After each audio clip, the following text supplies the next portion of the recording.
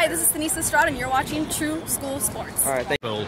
It's personal between me and you, and I'm going to do you some serious harm, you big stiff idiot.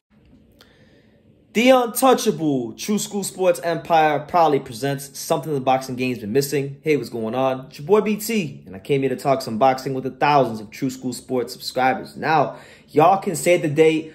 Anybody who is really up on their boxing knows that in Japan, every year, December the 31st is a massive day in Japan. Japan always goes out with a bang for boxing. They always have big fights on December 31st for boxing. Think about just 2 years ago when you had the massive Japanese fight between Kazuto Ioka and Kosei Tanaka. You know, massive fight. And there's been a whole laundry list of fights like that have taken place on this date. And you can add another one to the list, as it has been reported by a number of news outlets, but the one I've got in front of me is Boxing Scene. So shout out to all the fine folks at Boxing Scene. It's been reported by Boxing Scene that Kazuto Ioka, Japan's first 4-division world champion ever, he's going to be putting his WBO belt on the line against none other than El Professor himself, Joshua Franco. Now, this is a very intriguing fight because these are two of fighters I feel with still a lot to prove in this division. You know, from the Ioka side of things, he's a fighter that, you know, just hasn't gotten that massive signature fight yet against like the Chalatitos, the Gallos, people like that. But you look at him and you feel like he's one of the best fighters in this weight class. And sometimes you watch him and you think he might be the best fighter in this weight class. So he's got a lot to prove here.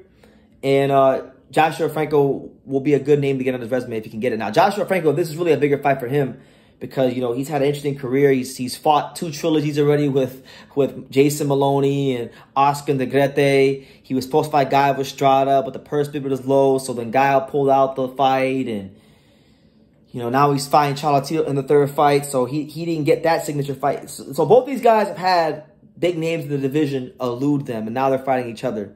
So there's that. And then on top of that, now you have the other caveat to this is that Junta Nakatani, the now former WBO former flyweight champion of the world, he's moving up, and more than likely the WBO will probably make him mandatory, because the winner of this fight will have to fight a mandatory challenger within 180 days of this fight. So let's just say if Ioka beats Franco, then you're looking at a potential Kazuto Ioka Junta Nakatani fight, another big chapter in Japanese boxing that Kazuto Ioka might be part of, you know.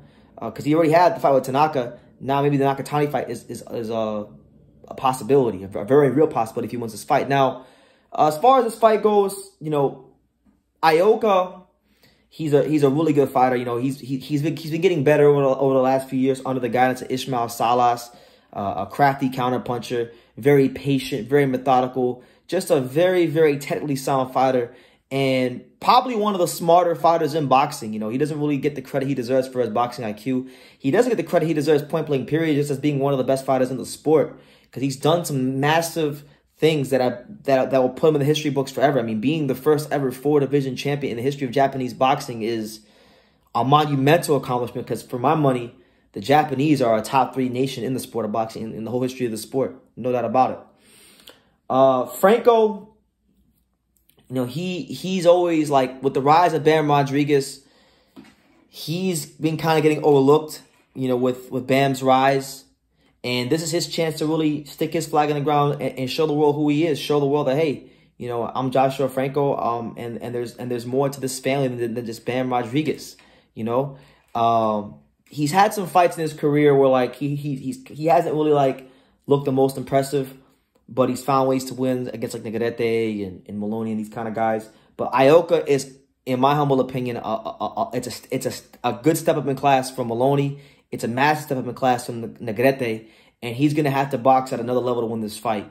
No ifs, ands, or buts about it. And being that he's going to Japan to do this, he's going to Japan, he's going to the Lions, and he's fighting him on December 31st. Anybody who knows anything about boxing knows that December 31st in Japan is a very, you know, it's a very big deal. And if you're a foreign fighter going to fight in Japan on December 31st, you know, it's even harder to win, just because the Japanese fighters seem to fight really well on that day. That's why you got to look at kind of like what Romo Gonzalez has done and be impressed by it, because some of his best performances have been on this day. you know, against good fighters, you know. So anyway, I've been rambling, but it's a unification fight. So the winner of this fight is going to be the unified WBA and WBO champion of the weight class. And yeah, they're looking at, and then maybe the winner of this fights Nakatani, and then, you know, who knows what happens after. But it's a good fight. It's a good fight. I see it as, you know, an aggressive counterpuncher in Ioka against a very intelligent, you know, pressure fighter in Franco. You know, Franco is very good at closing the gap and fighting his fight. He can counterpunch sometimes, but he leans more towards that of being a pressure fighter. So should be a good fight. Looking forward to it. I'm not gonna ever underestimate Kazuto Ioka, because the last time he fought on this date 2 years ago when he fought Kosei Tanaka, I did that, and he had Kosei Tanaka doing cartwheels around the ring. So, you know, looking very forward to seeing Kazuto Ioka in action against Joshua Franco. Mark your calendars. And let me know what y'all think. Who y'all favoring and why? Let me know in the comments down below. Make sure y'all take the time to subscribe. And like I say in every single one of these videos, y'all can love me or y'all can hate me. But I'm just a kid from Daniel. So until next time, take care, guys. Thank you for watching another video on True School Sports, the home of boxing. If you made it this far, do me a favor and do yourself a damn favor. Hit that subscribe button, and surely you will not be disappointed. You know, True School Sports bringing you the latest and greatest, the untouchable, you know, boxing content, interviews, news videos, breakdowns, live fight reaction extravaganza. We've got a great community of people here, boxing fans all over the world, from America to the UK to Australia, and on and on and on. So join the empire today. Hit that subscribe button. Take care and God.